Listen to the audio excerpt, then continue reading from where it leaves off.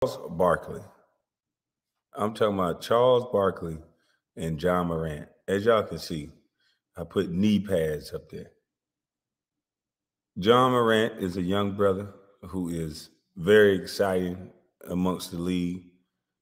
He's a brother who is, you know, is a talented brother who makes any team better. John Morant, with any team in the league, would want John Morant on there, with the exception of maybe Golden State Warriors, and they would figure something out.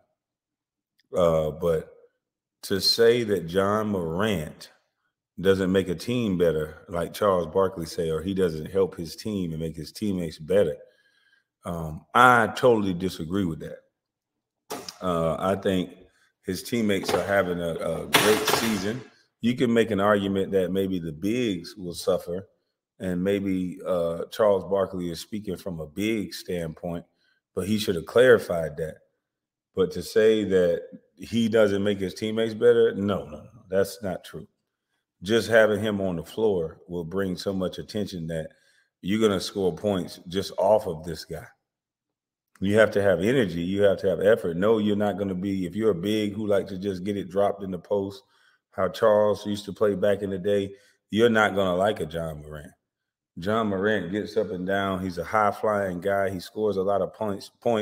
He dunks on people. So I could see a Charles Barkley not wanting to play with a guy like this, but it's just seeming like after these guys get their deal, they just have to talk negative on a black player, because you could share your opinion, and I don't think Charles's opinion was too egregious. He should have a right to say that he don't think John Morant make his teammates better, and I have a right to not agree with him. But Ja went in. Ja put the knee pads up, so one could assume what he meant by that. Either he meant that nigga go do whatever to your white bosses, or he meant you got your knee pads out for a job. You on your knees for a job. We all can speculate what he meant, but I would say to the young brother, he is a funny, apparently he don't take no crap, young dude. But at the end of the day, that'll take away from his brand. Much as we cheer that on in the chat, as much as we'll cheer that on from a spectator's point of view, from the outside looking in, I would be wrong to say that I don't understand what John Morant is in. John Morant is in a game that doesn't like that type of talk. Even though he has a complete right to feel what he feels, and he has a complete right to say that. I think that was the most respectful way to say it without getting vulgar. So I can say I can agree with the brother on that. But what I'm saying is you don't want to take away. They have the system rigged to where as soon as he say anything, they're going to say he's sensitive. They're probably going to have Stephen A., Chris Bouchard, or whoever else say that he's sensitive. They're going to say he can't take criticism. They're going to say X, Y, and Z, and then it creates a storm, if you will, and it's unnecessary. This young brother played a game is in one of the most high-flying pace that you can find. I'm sure his teammates love him. I'm sure the city love him. I'm sure the fans love him. And so it's no need to fall to the stupidity of these guys that create narratives in order to sell their shows. This is not going to benefit John Morant whatsoever. What this is going to do is this is going to allow people like myself, people like Charles Barkley, and people who create these networks and these shows to continue profiting off of drama. Because trust me, this is going to be drama. They're going to say something about this. So if I'm you guys, if I'm John Morant, I'm definitely not taking my time out to try to disrespect Charles Barkley.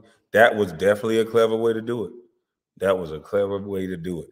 And if you don't get backlash, hell, I'll say this: do it that way some more. Shit. If it worked, do it that way some more. But if it takes away from your brand, if it takes away from your money, then don't do it. Don't even waste your time doing it. You're under a microscope with this NBA thing, and they're watching all of you players. It's my belief that they're trying to make this thing an international game. That's why all of these great players, with the exception of Kyrie, not Kyrie, well, with the exception of Steph Curry and a few other players, they don't have anything on. But everybody else, the top players, they seem to be attacking.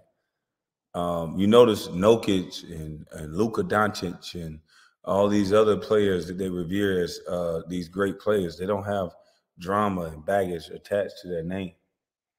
They're going to pitch this uh, international game on you more and more and more and more until it passes. Because it's not one thing that they haven't wanted to do, that they haven't implemented in this league, that they haven't successfully passed. So it will get done. But at the end of the day, it's about us as a people not crashing out. Ja Morant don't need to. It's the right thing to say from where we come from, to say, man, F that. F him. You know what I'm saying? Yeah, he on his knees. We can say that. You can say that. But Ja Morant, unfortunately, can't say that.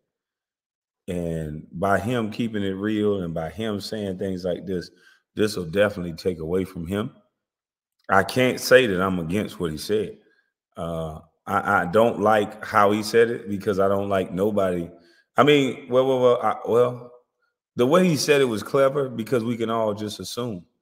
Because we can just assume that he meant whatever, but he could have meant that you just down on your knees and here goes some knee pads for your bosses. So it don't have to be a sexual thing. So it was a clever way to do it. He has plausible deniability. He didn't have to. You can't say he invited a man to his penis all the way, because I'm not with that at all. I mean, I don't like Charles Barkley, but I definitely wouldn't be for something like that. I don't invite nobody to nothing like that. And so I couldn't act like I would be cool with that. But at the end of the day, these old heads got to start having a mutual respect for these players, and these young players can't be sensitive. If Charles is just saying he thinks that he doesn't make his teammates better, he should. If he honestly believed that, he should be able to say that without somebody insinuating that. You know what I mean? You get to invite somebody to their penis. Those are fighting words. For real, for real. You know, you better have some hands, or you're gonna have to have some friends, because saying stuff like that ain't no more talk. So at the end of the day, I say, if Charles was just saying that, that's his opinion. Just be careful about saying things like that when you invite men to your penis.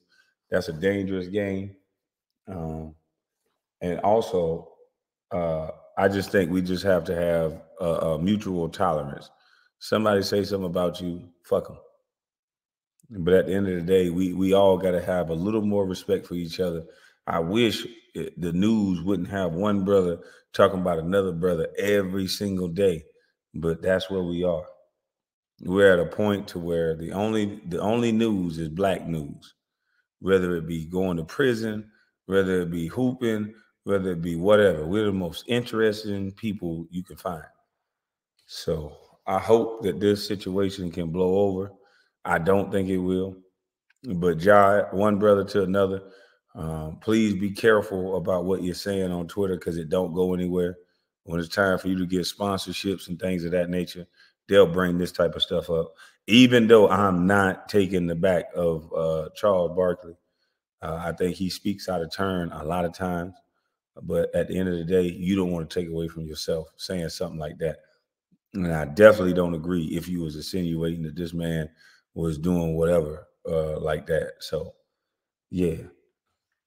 But have a blessed day, y'all. I'll be back at you guys with another live. I will be actually going live and not just say pre-record. But you guys have a blessed day. Shout out to Ticket TV. Shout out to One Crack News. Shout out to Carcino for Life. Go sub up to the Patreon. Make sure you go sub up to Kwame Brown Bus Life 2.0. Shout out to Ears to the Streets, Sister T. Shout out to the Political Kryptonite, Gems from Kwame Brown. Kwame Brown, greatest fans, Damn D, POV.